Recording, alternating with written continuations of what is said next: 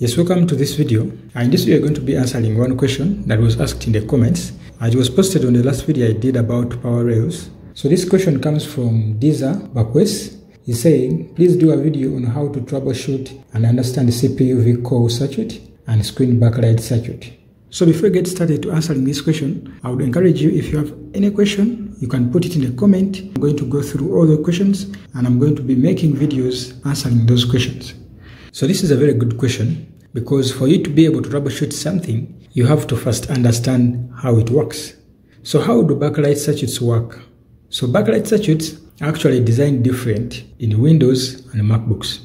In MacBooks, the backlight circuit is designed on the motherboard. So the motherboard of a MacBook laptop has got a chip that makes all the backlight and just sends the voltage up to the screen.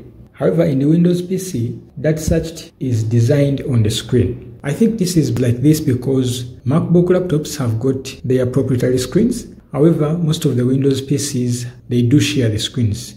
So this is a laptop screen, and on this screen, we have got this motherboard. So this is the screen connector, and these chips do control the display of the screen, and this section controls the backlight of the screen. So inside this screen, there are LED bulbs that are designed in series circuit. So this is the chip that creates the voltage that it goes through this fiber and goes to these LEDs that then make up the light on the screen. So this chip works on the buck-boost converter principles. So buck-boost converters, these are type of inverters that take in a certain number of voltage and decrease or increase that voltage.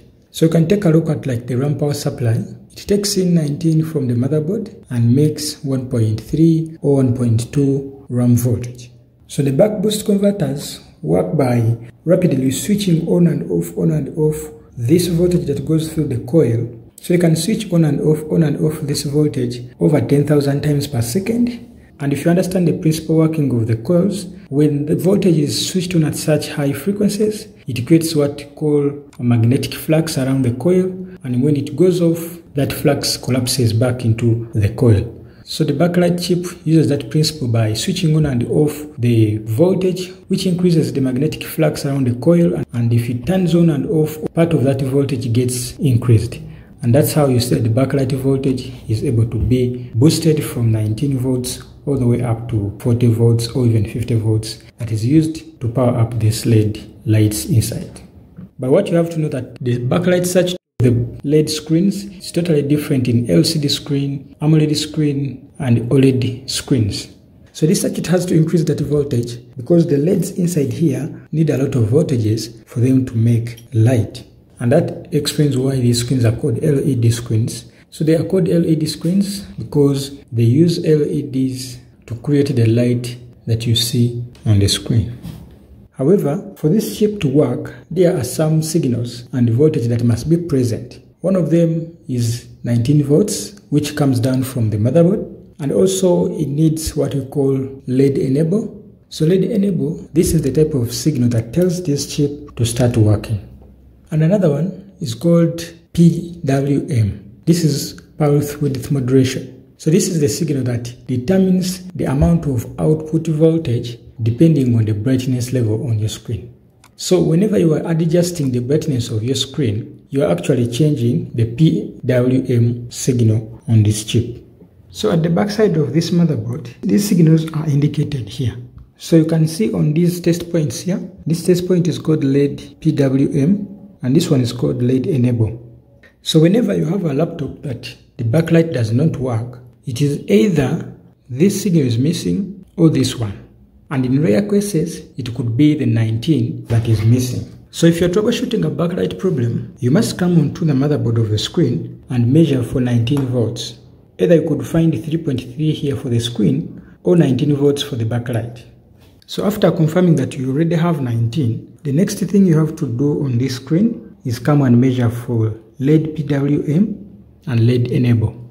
LED enable should have 3.3 and LED PWM should have between 1.7 to 3.3 depending on the brightness level.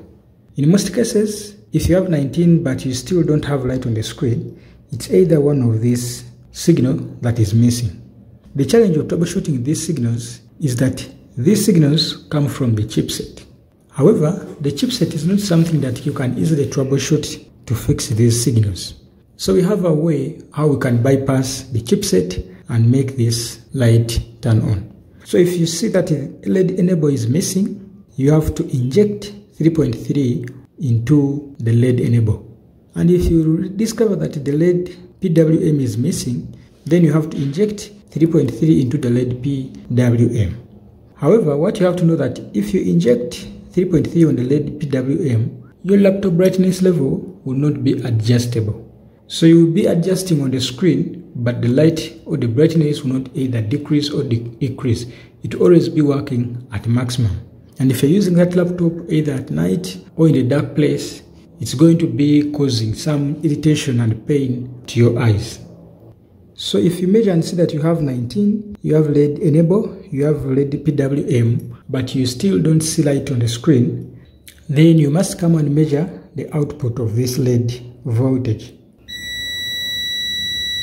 So you have to put your black probe on the ground and you measure the voltage on the output here.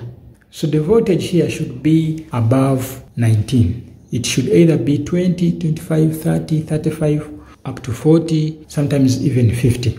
So if you see that the voltage here is still 19, then that means this chip here is not boosting the voltage. And in that case, most times you have to just replace with another screen. But if you see that the output voltage is above 20 volts, but you are still not seeing light inside the screen, then that indicates that possibly the LEDs inside the screen are blown. And in that situation, replacing another screen will fix the problem.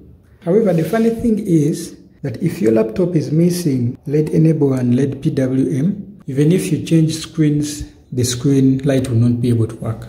So troubleshoot your screen fiber. Sometimes a screen fiber with broken cables can be the cause of the problem, but that's very, very rare. The chances of finding such a problem are 1 out of 100.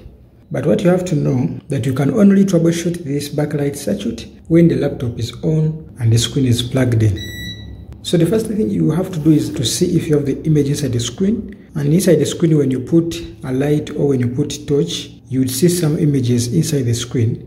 And if you see the images but you don't see backlight, then you have to disassemble the laptop, you disassemble the screen and measure for these voltages.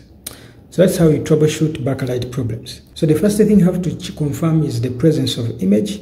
Then secondly, you have to check for the main volts. Then you also have to confirm that you have PWM, and then you have to check the LED enable. So if you see that one of these voltages are missing, especially LED enable and LED PWM, you can inject 3 volts in any of the signals and your backlight will be fixed.